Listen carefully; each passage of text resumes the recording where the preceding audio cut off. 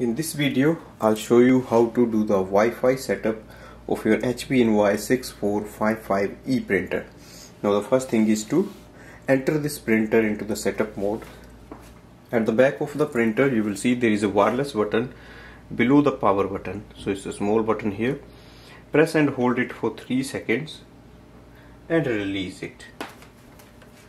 The light in the front will change into the purple light and our printer is ready for the setup. Now go to your iPhone, Android phone or any device you have and open the HP Smart app. Open this app. In the app we have to add the printer.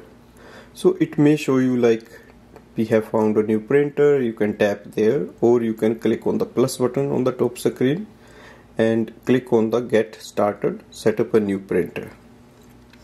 It will show up HP Envoy 6400 series. Select it, automatically it will connect with your Wi-Fi network. If it asks for a password, you can enter the Wi-Fi password of your home or office. Once your connection is set up, click on the next. Once we hear this sound, our printer is connected to the Wi-Fi. As you can see here, the blue signal is not flashing, the light is stable. But we have to complete the setup so that we can use the full features of HP Smart app. Click on the done button. Press the flashing information button on the printer panel. Click continue. You can activate the HP Plus or you can do it later.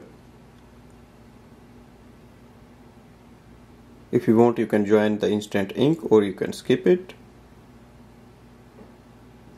Select auto updates for your printer. Here we can click on the print button to check if our printer is working. So it's going to print welcome sheet.